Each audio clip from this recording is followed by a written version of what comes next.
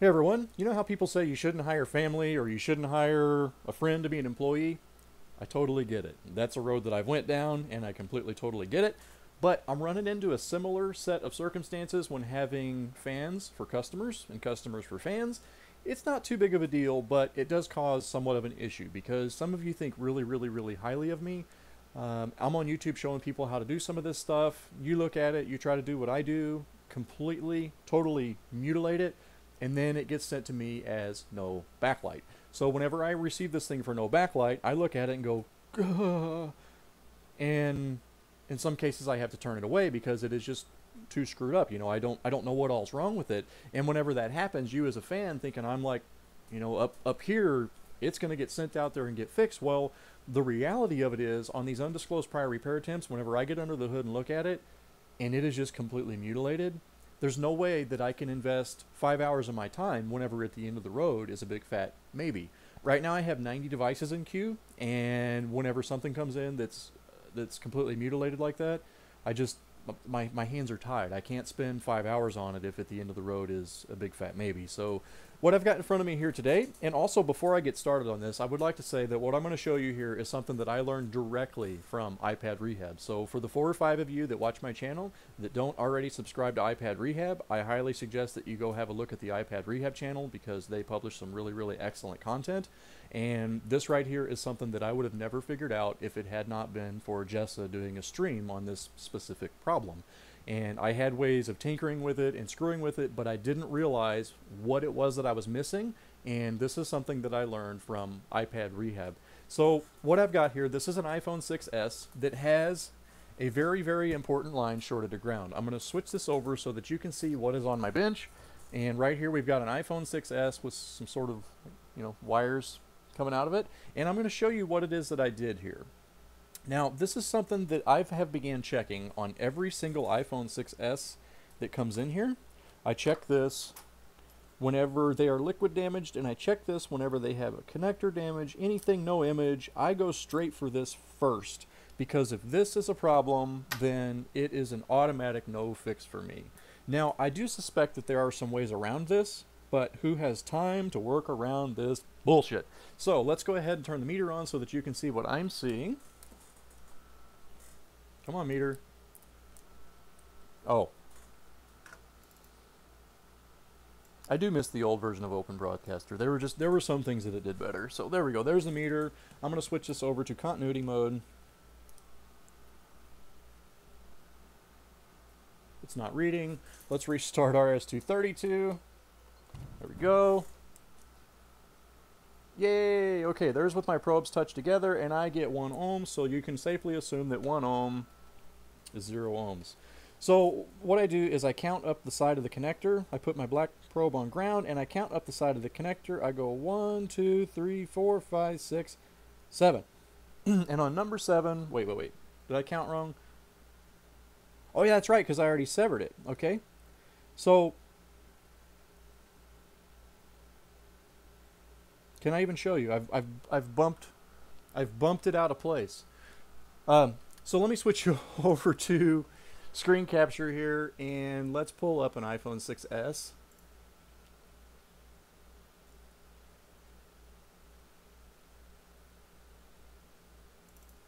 And we're going to drill down here on the connector, and we're going to go up and look at the 7th pin up. 1, 2, 3, 4, 5, 6, 7.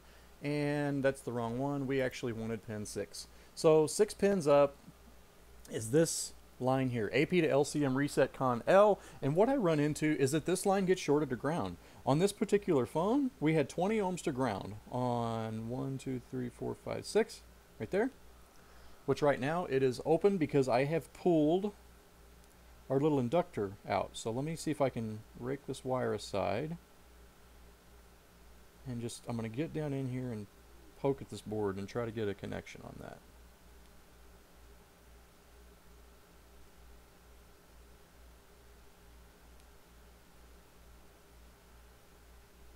And I don't think I can. I'm also not going to mutilate it. So just take my word for it. Whenever I check that line, we got 20 ohms to ground. 20 ohms to ground there is shit because you should get 100,000 ohms to ground there. Now this is a line that goes from the CPU to the display, and it is involved in signaling. So what I've done here let's get in a little closer.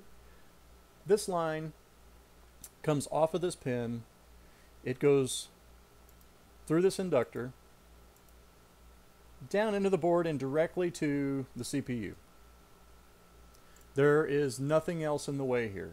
Right here up under the CPU, and the 100,000 ohms to ground that you normally read is R4200. That's a 100K resistor. So when you check that line, you should get 100,000 ohms to ground. But whenever you get much less than that, you wind up with an iPhone 6s that will not power on the screen. So what I've done here, since I know I have a short to ground on this side of the inductor, this side of the line is shorted to ground. I know it's not this resistor because I've tried pulling that off of a few of them now. So by removing this inductor, we actually sever the short from the CPU side away from the display, which leaves us open game to play here. Now this is a line that normally has 1.8 volts on it, off or on, and thanks to iPad Rehab, I understand how to manipulate this and make it work. So what I've done here, I'm going to switch you back over to Microscope. Now this is a data recovery job. I didn't do this for repair, but if we zoom right in here, you'll see what I've done here. I have severed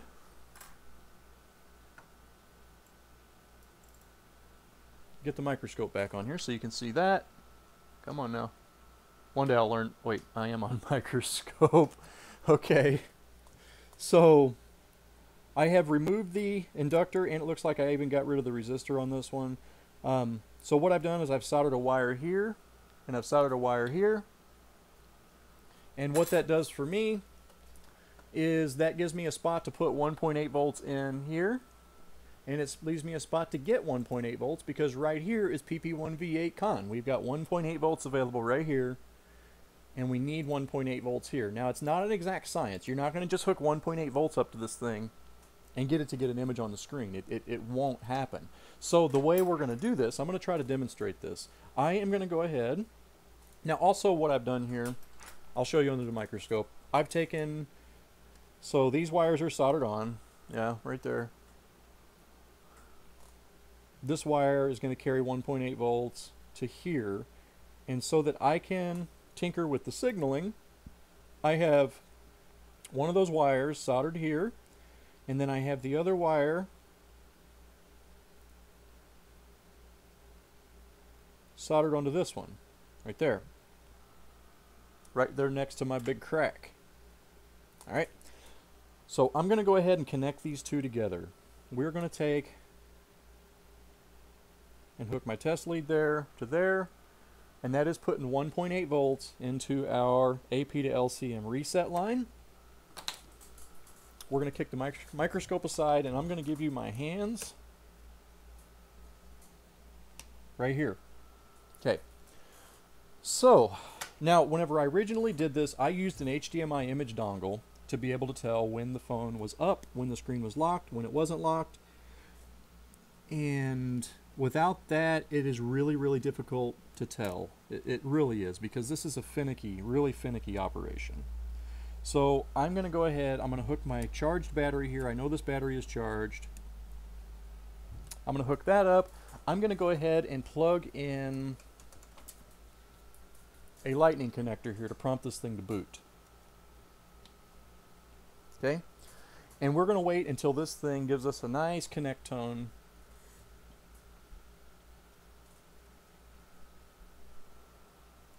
Dun, dun, dun, dun, dun, dun. And we're waiting for my desktop to register a connect tone. Let's turn on desktop audio so that Open Broadcaster can hear it. It's on.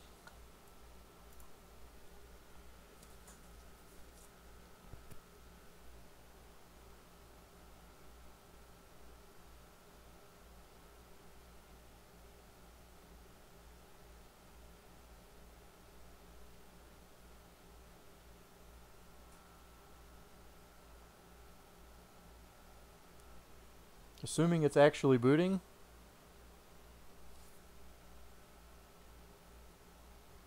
Surely I'm just being impatient, right? Okay, we'll keep waiting. Alright, there's our connect tone. So, at this point, this phone should be at a lock screen. I'm going to push the button to turn the screen off. Now I'm going to push the button to turn the screen on, and at the second I do, we're going to put this thing into a reset state, which is L. I'm going to screen on and then drop the wire. All right, no success. Hit the button again, connect the wire. I'm going to hit the button, drop the wire. This was a really fun data recovery because it was just, you know, I had the image first, and then I realized I didn't have a passcode, so I had to wait on a passcode for this phone.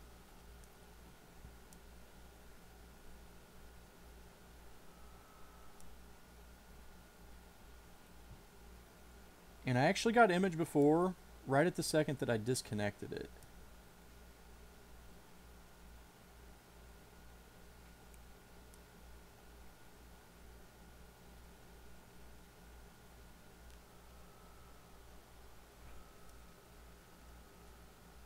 Okay, no luck yet.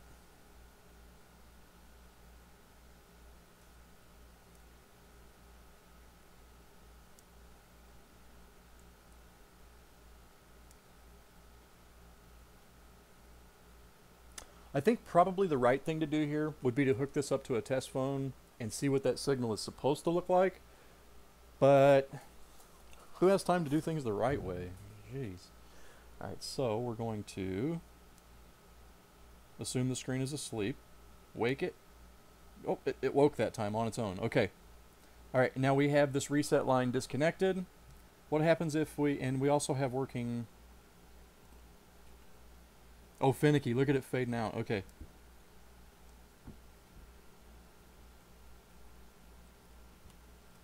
Oh, some really weird stuff. Look at it slowly fading out. Alright, what happens if we hook it up? Alright, so with that hooked up, we got a nice bright screen. And we're ready for a passcode. So, I don't really have any set pattern there that I stuck to. Can you actually see the screen? I don't know if you can see that or not. But basically what I've done is I've fiddled with this signal. Let's disconnect it and look at it go dim automatically, and the screen just slowly starts to fade to black, and touch don't work instantly. Now I can tell you, whenever I did this data recovery, I did the whole thing with that line disconnected.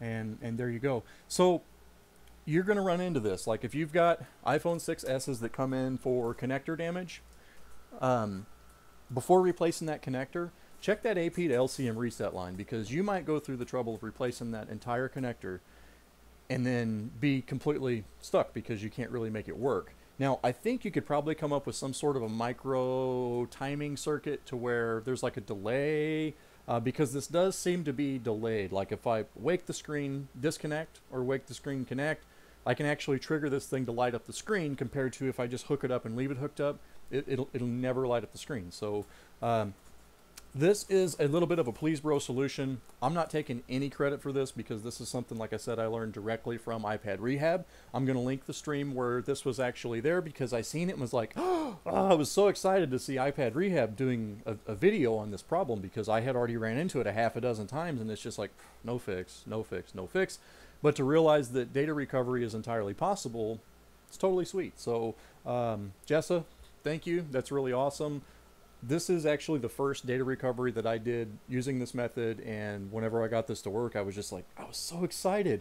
Now, on the stream, I don't think she was successful, not because she didn't do it, but because she had other constraints. She had to leave the shop and didn't have time.